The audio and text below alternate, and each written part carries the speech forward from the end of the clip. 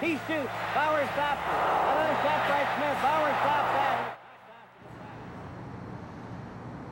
His nickname was the China Wall for the fearless way he played the game, which helped bring 4 Stanley Cups to the Toronto Maple Leafs. Though tonight, Johnny Bauer is also being remembered for the man he was off the ice. Trying to cut the front, he does. Right in on goal. Bauer made the save. The old saying that the warrior respects the battle, not the outcome. He loved the battle, but the minute the battle was over, Johnny was your friend. He was your contemporary. The first goal, Johnny Bauer.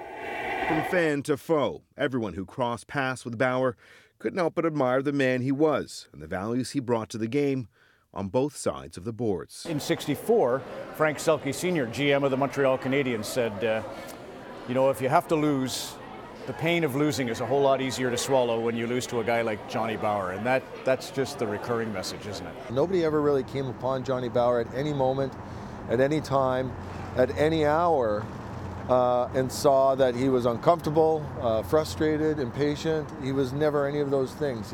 Anytime somebody saw Johnny Bauer, they came away with a great experience. Inducted into the Hockey Hall of Fame, Bauer's path to NHL stardom is as storybook as they come, playing in the minors for the better part of 12 years before getting a crack at the big leagues in his 30s and going on to win those 4 Stanley Cups as a Leaf. The lessons that can be learned for all of us in our lives when it comes to perseverance. Most of us who complain about the brevity of life are the ones who make the worst use of our life.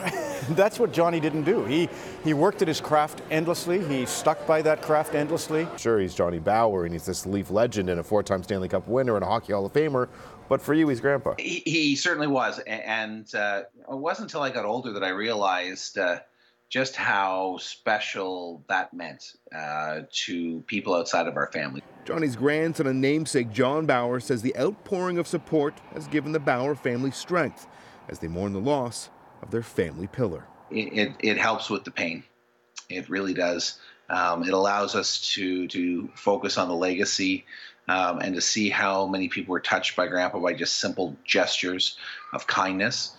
A Maple Leaf forever, now honored on Legends Row outside the Air Canada Centre, Bauer's legacy transcends the Toronto sports scene. Today, it's being remembered from coast to coast. Even though I was born out here west in Calgary and was born before I even played a game, I knew who Johnny Bauer was. He just always had time to spend with fans.